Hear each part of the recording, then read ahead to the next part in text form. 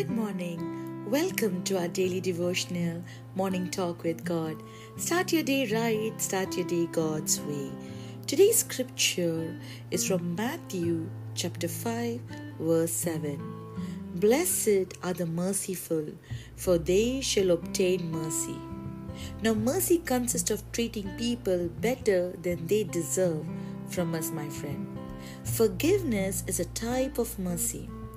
Now God the Father showed mercy on us when He sacrificed His Son Jesus on the cross to pay the price for our sins.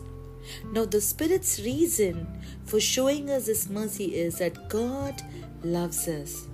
Scripture teaches us that God is merciful. St. Paul called God the Father of mercies and the God of all comfort. The psalmist says, "The Lord is merciful and gracious." In the book of Titus we read that St. Paul states that God saved us not because of our righteous deeds, but because of His mercy. In the book of Hebrews, the Bible says that Christ, our merciful high priest. Now the believer is merciful because God is merciful. And that is why it is important, my friend. As a born-again believer, we need to show mercy to all those people around us as God showed His mercy to us.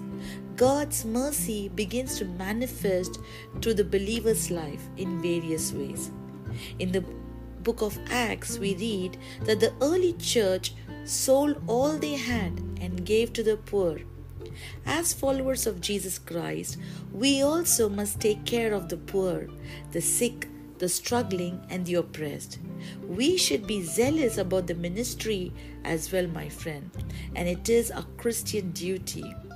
Now, those who are part of the kingdom will be greatly involved in these ministries because they are merciful. Now, caring for those people in miserable circumstances must be a part and parcel of our life, my friend. So today, are you reaching out to the poor, needy, and desperate as our Lord did? Now, mercy towards sinners does not only include helping believers get right with God, but it also includes helping unbelievers turn from their sin to follow Christ. Because sharing the gospel is the most merciful act we can do, my friend. And every believer should practice this ministry of mercy.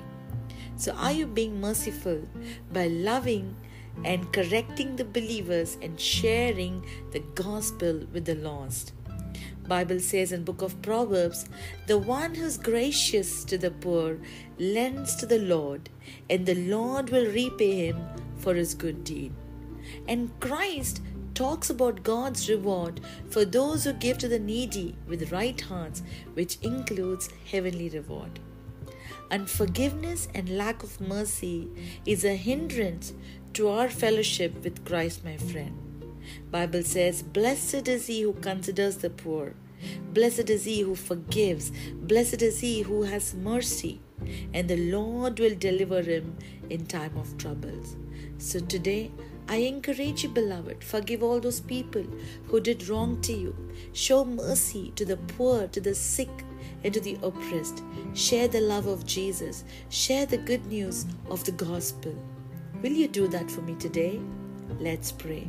Father, we thank you and we praise you for your manifold mercy towards us, Lord.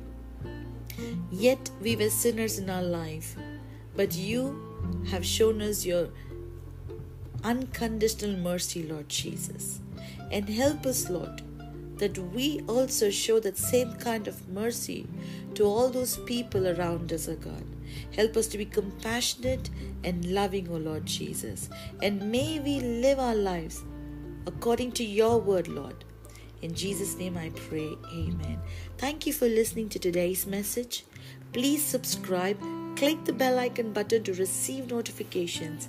God bless you. Have a blessed day.